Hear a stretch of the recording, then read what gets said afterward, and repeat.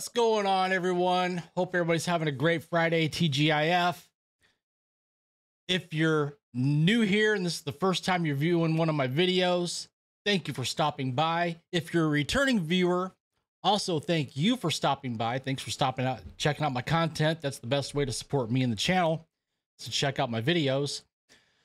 Before you go, though, please leave a comment down below. Smash that like button. Subscribe to the channel if you haven't already. Make sure you hit that notification bell so you don't miss a video. Now, on with the show. Assassin's Creed Shadows. It's been the biggest story in the gaming space the last couple of months due to the simple fact that Ubisoft, who, you know, before Assassin's Creed Shadows, when they put out an Assassin's Creed game, pretty well stayed historically accurate with the people in the game, the settings, so on and so forth. Well, this time they went full DEI. And that's the reason why all the controversy with Assassin's Creed Shadows. See, they took an individual who they describe as from Africa, so he's a person of color, and made him a full samurai in feudal Japan. Now, if you go back a couple months ago, the trailer that was released has been ratioed to death. In fact, when you look at the trailer,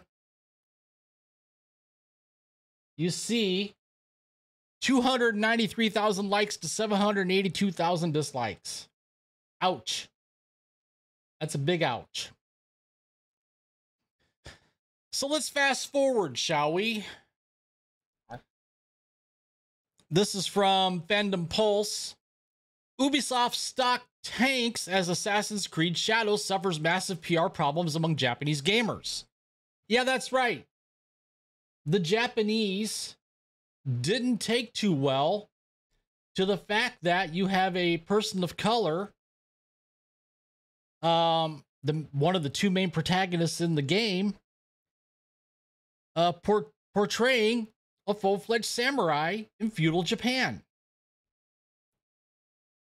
Assassin's Creed as a brand looks to be dead as Ubisoft is in full panic mode.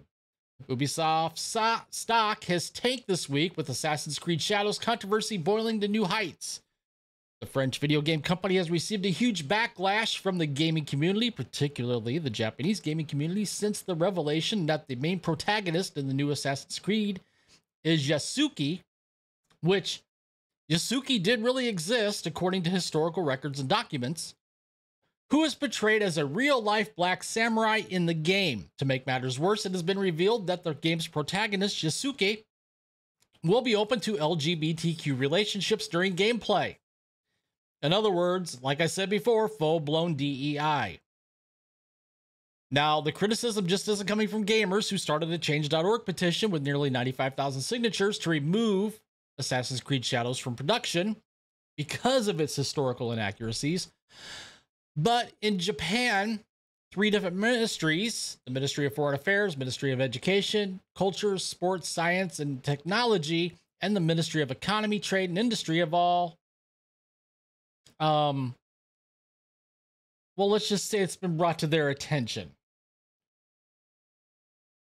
Now, due to the backlash, the development team at Ubisoft put out an official statement claiming that they have received many positive reactions, but also some criticism, including from your Japanese players. The statement proceeds with a long explanation of why they did what they did. The explanation is 4 pages. I'm not going to bore you with the 4 pages.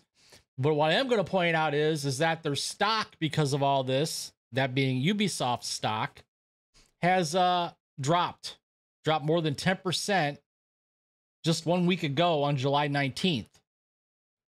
Which, by the way, also put the stock at a 5-year low. And share prices have remained low since the initial drop. Now, when you look at the statement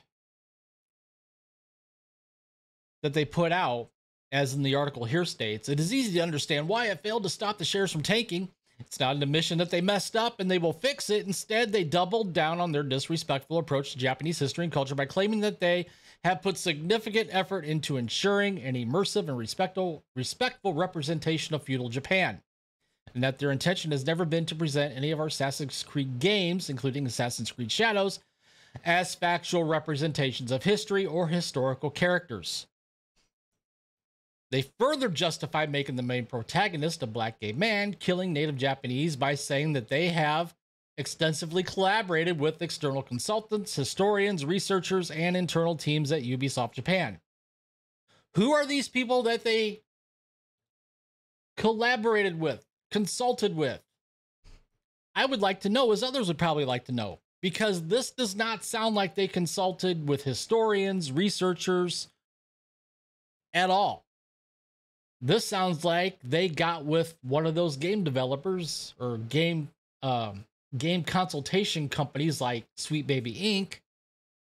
to go full DEI within the game to modernize feudal Japan. That's what it sounds like to me. That's my opinion. You can comment down below if you think that's what's happened or if you think otherwise. Now, let's turn our attention to the media, shall we, real quick.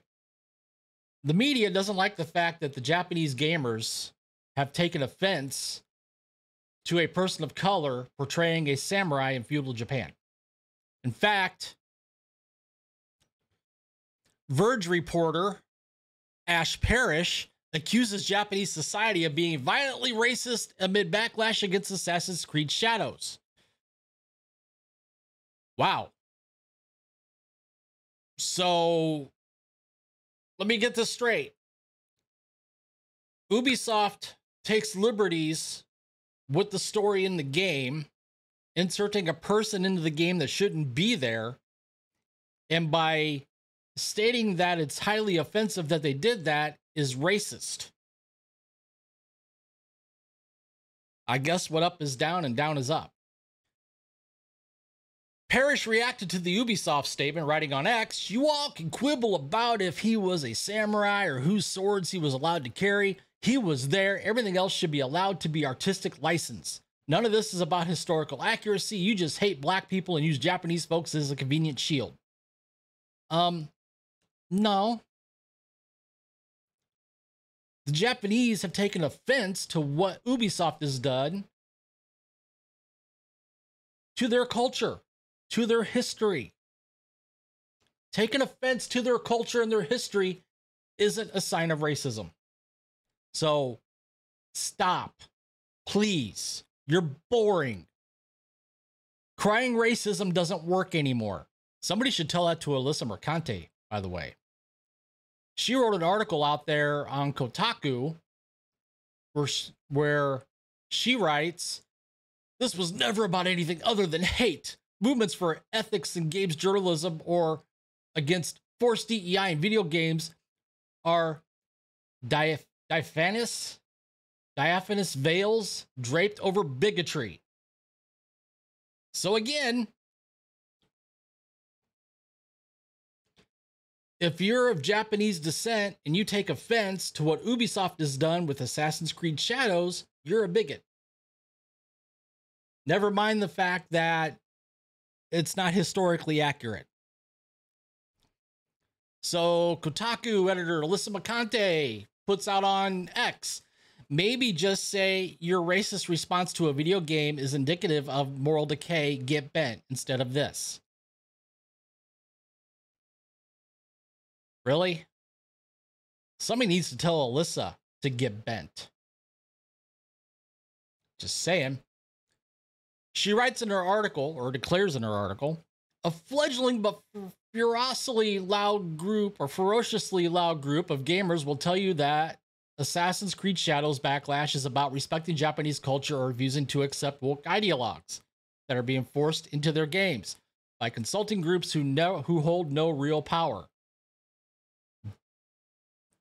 Is that really a true statement? These consulting groups don't hold any real power? Go back and search out Sweet Baby Inc.'s CEO and some of the statements she said.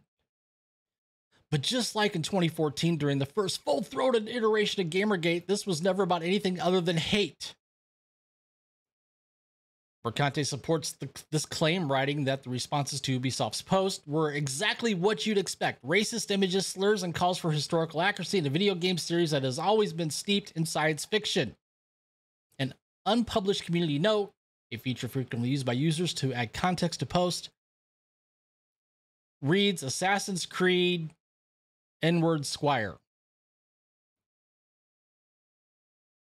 So you could add Alyssa Mercante to the list of people that think the Japanese people are bigoted because they want historic accuracy in a game set in feudal Japan.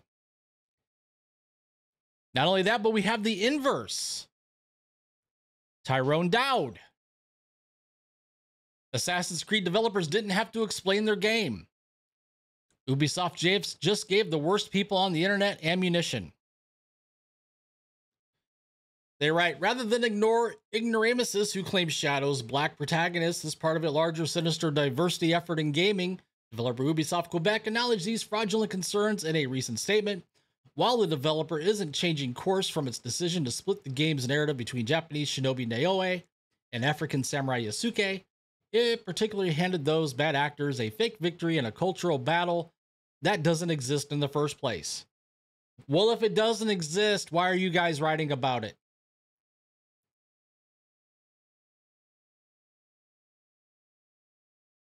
Waiting for an answer. If it doesn't exist, why is this reporter calling the Japanese people racist? Why is Alyssa Mercante at Kotaku calling them bigots?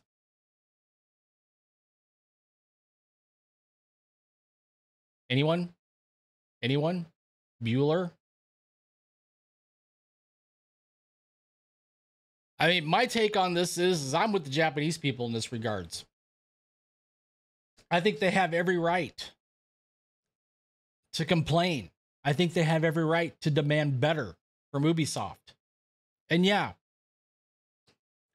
this was done by Ubisoft in conjunction with one of those gaming narrative companies to insert somebody into the game that shouldn't be there in that time period. So what do you guys think about all this brouhaha that's gone on about Assassin's Creed Shadows? Comment down below. While you're at it, please take the time to smash that like button, subscribe to the channel if you haven't already, hit that notification bell so you don't miss a video, share this video out there with your friends and family, and with that, I will see you guys later.